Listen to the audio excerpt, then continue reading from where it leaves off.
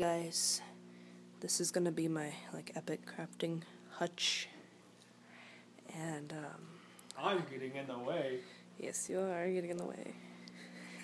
Get out of the way. Hi, baby. Oh, hi. I'm putting this video up on the internet. Anyway, this is my first drawer that I've completed. 24 to go. It is the TARDIS. Well, the front of the TARDIS as best that I could. I just printed out a picture that I found on the internet, and I printed it out on photo paper,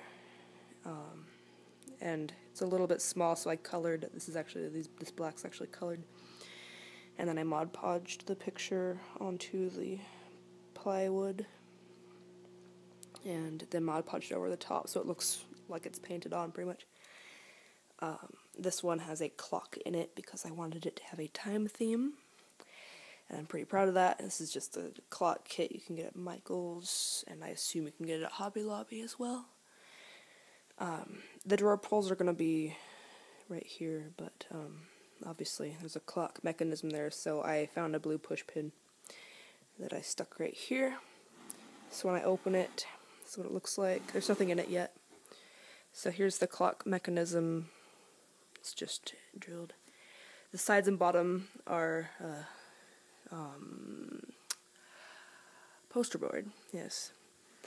And the back is another piece of wood. This one, the sides go all the way up. The sides and the bottom are just stapled. On the future drawers, we're going to take an inch off, because that way I get 4 per sheet instead of 2, which is, really saves me a lot of money. So that's what the drawers are going to look like on the inside. And then you just close it like that. So yeah, I got one down. I got 24 to go. I got plenty of ideas. So I'm really excited. And I'm very proud of this one. It's the first one that I've done. And yeah, look, there's my Harry Potter collection. Anyway, peace out.